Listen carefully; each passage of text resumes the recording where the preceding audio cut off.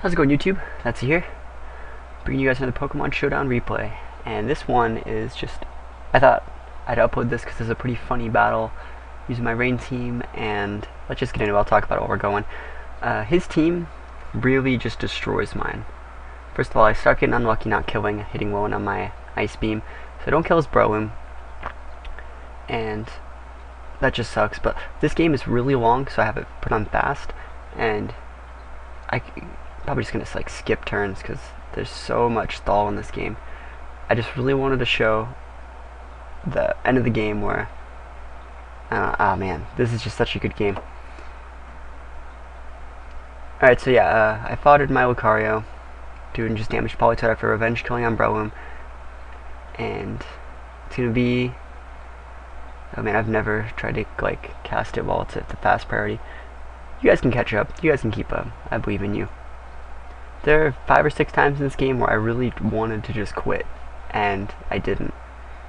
And this guy gets so mad for it, and that's the best part. I make a few mistakes, like right there, I should have outraged, that was obvious. Yeah, I should have known he was switching to Landorus.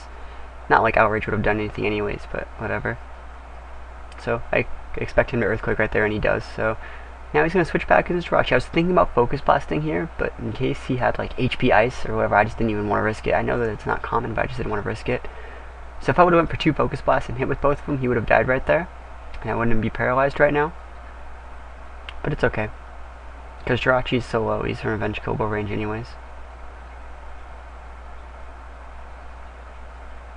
Yeah, there wasn't anything he could do to Vaporeon anyways. So looking at his team, he has Tentacruel and Celebi, Landorus, and I have like a paralyzed Garchomp and 3 things that are like bad. And my greatest Celebi has Giga Drain too. At least it's not one of those Calm Mind Celebis, because all I have left that can only do anything are special attackers. So we're gonna have the Garchomp vs Landorus battle again.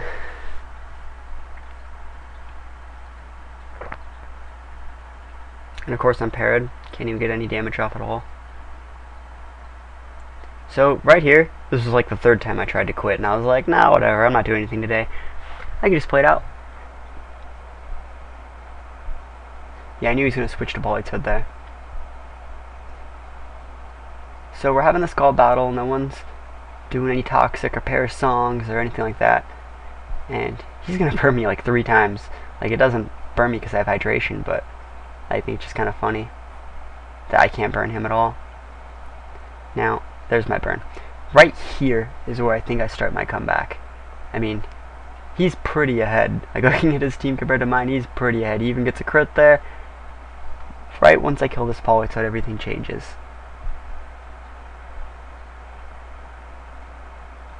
So he's going to send out his Celebi. And he's going to Perish Song, and I'm thinking that's kind of weird. Why don't you just Giga Drain me? Luckily I get the hacks, I get the freeze. You know, I totally needed that. So he's going to switch out to Tentacruel. I'm just going to Ice Beam again in case he wanted to stay in, because I need to kill that Celebi. The Celebi's the one I need to kill. So I have Perish Song. I'm just going to switch out to Blissey. I was thinking about staying in and baiting out the Toxic there it was. But it's cool. So I'm just going to Thunder. I'm going to get the Para on the Celebi. This is amazing. Now I could probably kill it with 2 Ice Beams. That's what I'm thinking. But I get a crit, and it only takes 1. Isn't that amazing? All the hacks for me. And he's like, no, crits and hacks everywhere. And I'm like, it happens. And then I kill this guy with Ice Beam, and I'm like, oh man, I'm coming back. And now all he has is his Tentacruel to fight my Vaporeon. So what happens here is he's gonna pop Sub, right? I'm gonna Scald it. Scald isn't gonna kill. He's gonna get leftovers, or sorry, a Black Sludge and Rain Dish. Then he's gonna attack me for whatever, you know, and I'm gonna Ice Beam and break his Sub. Now we did this for all of the turns. Let's go. We're on turn 30 right now. Let's just go to turn 60. We're still playing. Alright? Like, that's double the turns of me just trying to PP him out. And pretty much what it comes down to is I'd have to use 2 moves to kill his 1. And then hopefully, after I've used all 16 of my Ice Beams on his Sub, well, There's the burn. I finally got the burn right there.